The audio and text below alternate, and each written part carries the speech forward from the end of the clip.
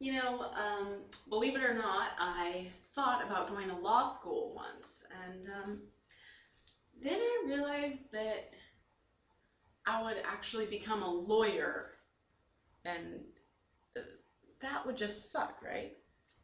And also, I didn't want to go to hell, so I put two and two together, and yeah, as you can see, I didn't end up going to law school.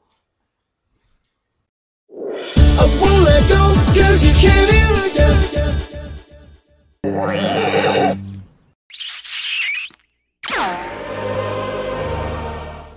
Well, people, I used to work for this big law firm in New York, you know, one of those big high-rise buildings in Manhattan where you can look out of the window, look down and say, yes, you peons, eat my shit.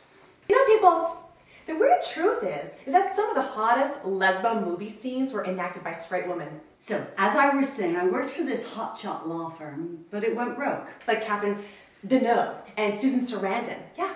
And let's face it, I mean, all those women who work on the L word are like so freaking straight. The freaking payroll was over $8 million.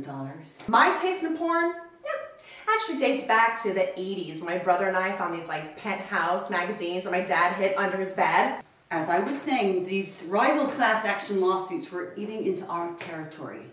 And then the drug company we were suing declared bankruptcy. You see, people, girl on girl action material for straight men, yeah, it's usually really disappointing. Yeah, it's with all this like little giggling and side glances to the camera. Ooh. Shut up! Please. Yeah, then she came here to the Daily Minute. Gross. The only skill you have, my dear, is diverting attention from your total lack of value. She hates me. I knew it, she hates me. Really? Shut up, Brian! Does anyone want some Fritos? I do.